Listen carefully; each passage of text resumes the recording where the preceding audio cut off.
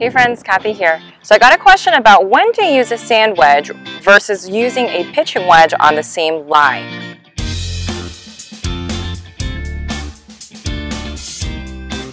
So I have here two flags. One is a little bit closer to me, and I have about 50% of green versus 50% of fairway to work with. And then if you look on the second flag back there, I have way more green to work with and a little bit of fairway. So this is how it differs. You're going to assess what the ratio is between you being on the fairway versus how much green you have to work with, and that is how you're going to choose the club. So this one that's pretty close to me here, because I have about a 50-50 thing going on, I'm going to grab a sand wedge. And with that sand wedge, what I'm expecting it to do is I'm expecting it to roll out just a little bit, end up a little bit high, right? Versus if I take a pitching wedge and I try to do the same thing here,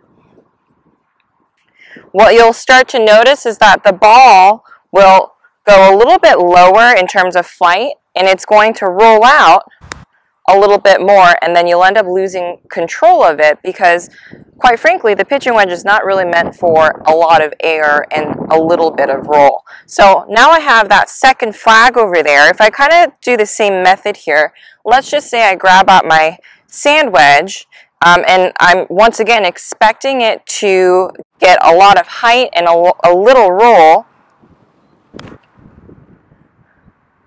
It's really hard to judge the distance on where the ball is going to stop. So instead what I'll do, because I have a lot of green to work with, I'm essentially turning my roll out into a putt. I'm going to take my pitching wedge or even a 9-iron, and I'm just going to bump it up there with a smaller swing.